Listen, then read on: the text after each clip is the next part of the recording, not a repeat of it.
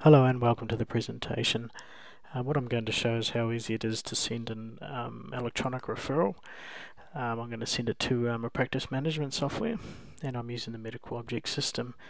So let's just have a look and see how easy this is. So I'm just going to open up my Word, and I've typed up a test letter here, as you can see. So I just going to copy this, and this little M pops up here. This is the medical objects program to send the letter. Okay, so it automatically populates it for me, fills in the surname, given name, date of birth. So I just want to select who I want to send the referral to.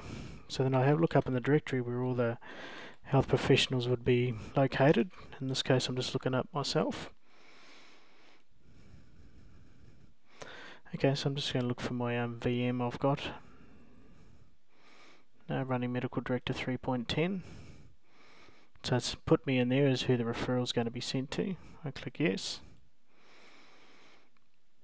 Now we have our PKI token. Now this is a security measure, it's optional at this stage. So we can send with a security key signature, or we can send without. Either way, it's still encrypted with PGP. So I'm just going to send without the signature, and the message has been sent, and then it returns back to your letter. So then you can move on and type your next one. So now I'm just going to go to the VM. So this is the practice I've just sent to. So I've got my download program running here, and I can see here, if I just stop the messages, the log window, so it's saved an incoming message here into the C directory, and in the messages in it tells me it's an MO, it's a ref letter, so it's a referral, and it's in HL7 format. So we know that it's arrived here, and it's situated in that folder. So now we can go to the practice management software now.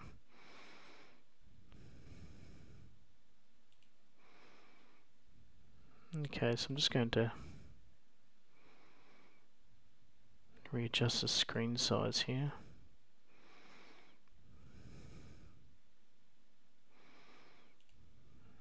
Okay, so I'm just going to close this window. Looking out too well, I'll just drag that down a little bit.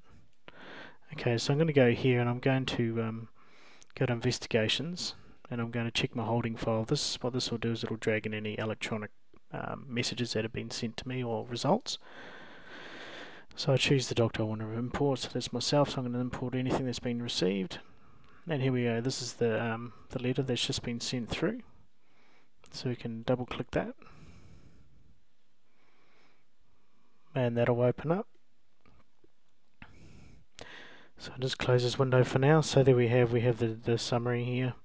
It has a test message, so this is basically the message that I sent off before, and it's arrived, and then from now you would just allocate it to the patient chart or patient record, and then you just select it and you'd add it into the letters area.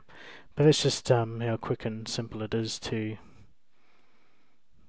send electronic HL7 messaging. We can also have a look here now and just check on the delivery results.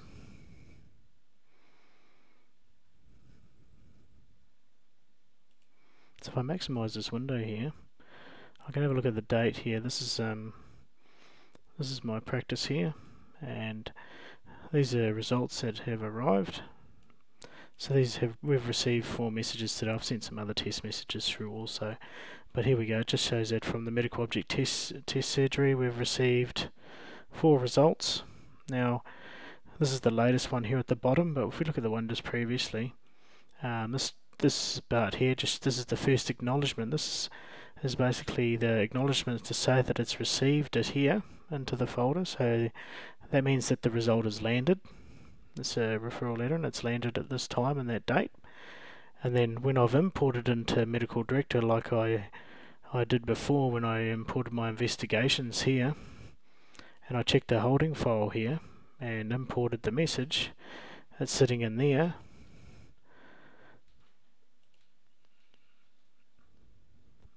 So now that it's been imported into Medical Director, then we get this one here, and this tells it's been imported. So the sender who sends the correspondence will also have this delivery report as well, so they will know when they've sent something to you and when you've imported it. So you can track all your messages, and it also tells you the type of letter, and it tells you the patient name and who sent it to you, and various stuff. If you send to someone who hasn't received it, or there's an issue, it'll also tell you that as well in the report. So I can just minimise both these. I'm back to my message here. I can just minimise that also. So if I look on the machine that I actually sent the letter from, I can go to that report, and here we go. This is the stuff I've sent to that surgery. So these are outgoing files. This is where I sent it from. And there's the messages that I've sent. So it also gives me the same results. I know when it arrived there, and I know when it got imported by their practice software. So as I was mentioned before, both sides can have an audit report. And that's about as simple as it is. And correspondence can be sent backwards and forwards, and you can track everything that you send, and it is as simple to send as that. Thank you for watching.